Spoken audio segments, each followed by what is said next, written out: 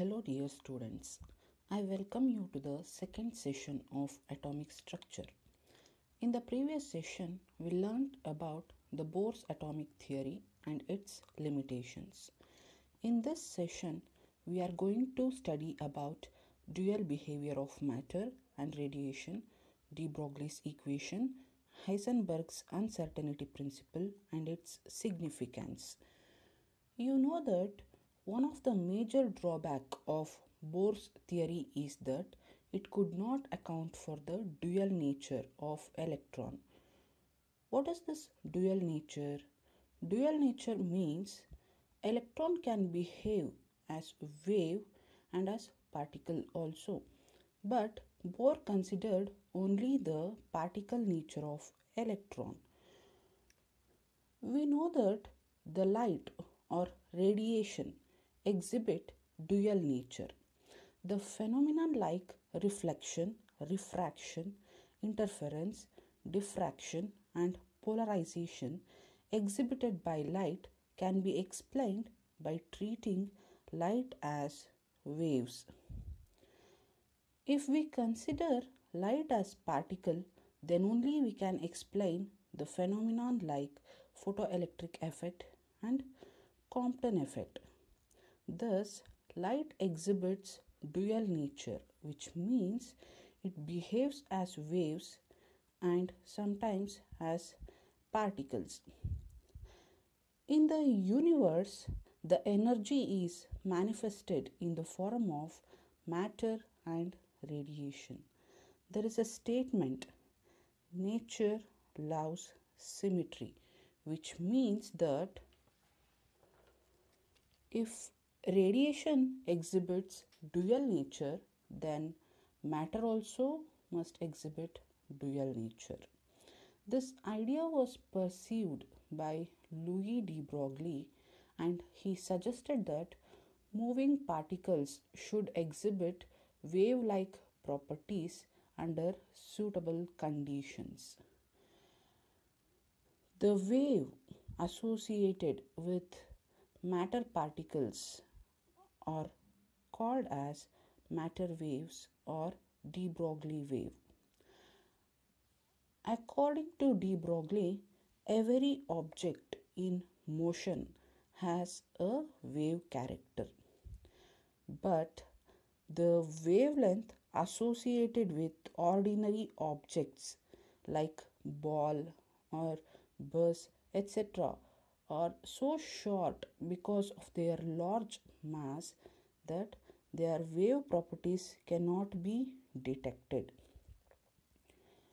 The wavelength associated with electrons and other subatomic particles with very small mass can be detected experimentally. Now, let us derive the de Broglie's equation.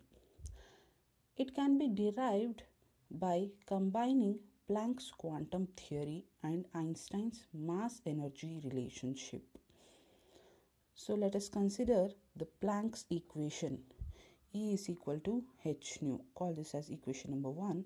And the Einstein's mass-energy relationship. E is equal to mc square. Call this as equation 2. Since the LHS are same, we can equate equation 1 and 2.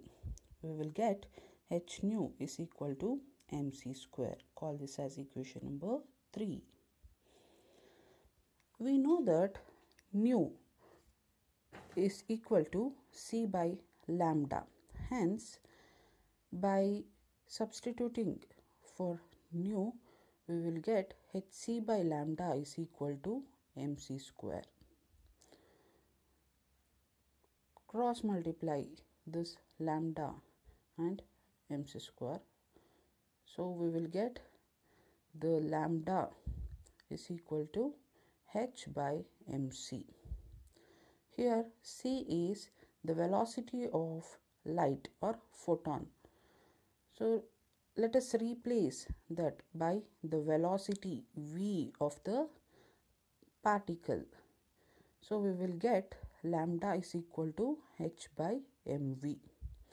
So this mv, that is product of mass of the particle and velocity of the particle gives you the momentum of the particle.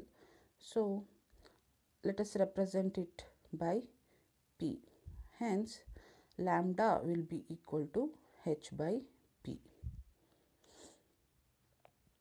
So in general, for any particle of mass m moving with a velocity of v, the de Broglie equation becomes lambda is equal to h by mv, or lambda is equal to h by p. Let us do a problem based on this de Broglie's equation. Here it is asked that calculate the wavelength of an electron moving with a velocity of 2.0 into 10 power 4 meter per second. So they have given the velocity of the particle and asked you to calculate its de Broglie wavelength. So let us consider the de Broglie equation. Lambda is equal to h by mv. We know the value of h, that is Planck's constant, and the value of m. M means mass of the particle. Here the particle is electron and its mass is 9.1 into 10 power minus 31 kg. And they have given the velocity in the problem itself. So by substituting all those values, we will get the lambda to be 3.63 into 10 power minus 8 meter.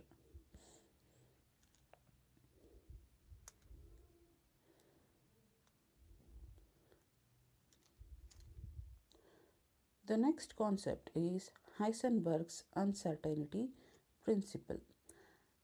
According to this principle, it is not possible to determine both the position and momentum or velocity of a moving minute particle at any instant simultaneously and precisely. Let's understand the concept of uncertainty principle. Imagine we are going to determine the position of an electron using high frequency radiation. Radiation means it consists of photons. When the photon of the radiation collides with the electron, both its position and momentum will be disturbed, since the mass of the electron is very small. So simultaneous accurate measurement of position and momentum of electron is not possible. So mathematically we can write this Heisenberg uncertainty principle like this, that is delta x multiplied by delta p is greater than or equal to h by 4 pi, where delta x is equal to uncertainty in position, delta p is uncertainty in momentum, and h is Planck's constant.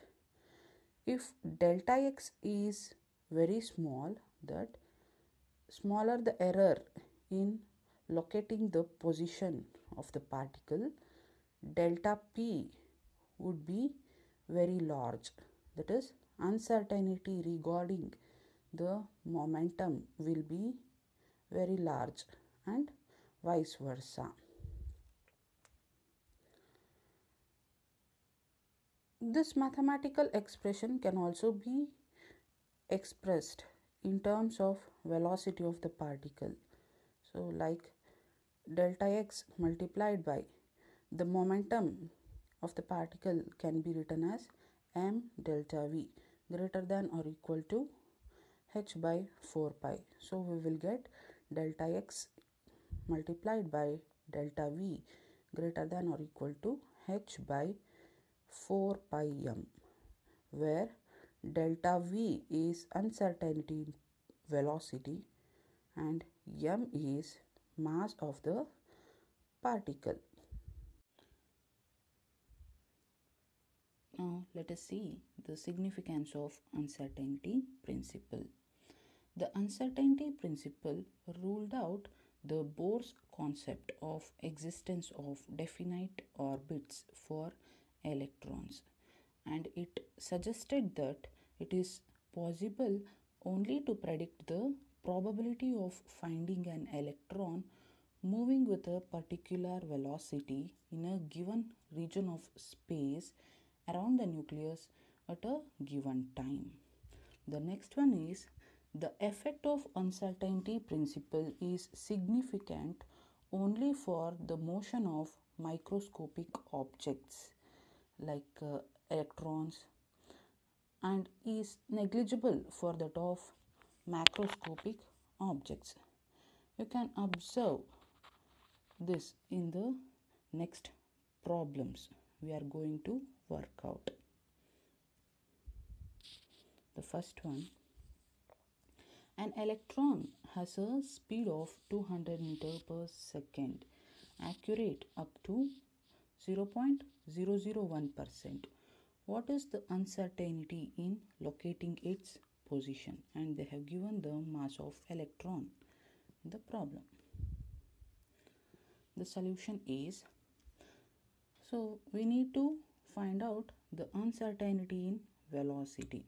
So delta V, they have given the percent accuracy in determining its velocity. So we can calculate the uncertainty in velocity by 0.001 divided by 100 into 200, which gives 0.002 meter per second. So this is the uncertainty in velocity. According to Heisenberg's uncertainty principle, delta x multiplied by m delta v is equal to h by 4 pi. So the uncertainty in position can be written as h by 4 pi into m delta v.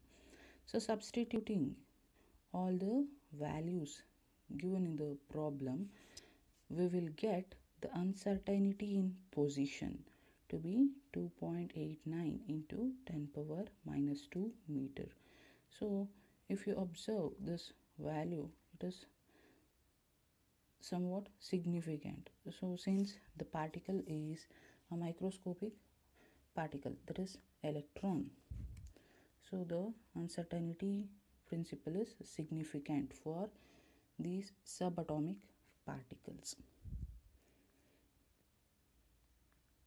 The next problem is a cricket ball weighing 100 gram is to be located within 0.1 angstrom. What is the uncertainty in its velocity? They have given the uncertainty in position. So according to Heisenberg's uncertainty principle, delta V is equal to h by 4 pi into m delta x. So substitute the values given in the problem. So we will get the uncertainty in velocity to be 5.27 into 10 power minus 23 meter per second. So you can observe in this problems that the uncertainty principle is significant for only microscopic particles, and for macroscopic objects the uncertainty principle is negligible.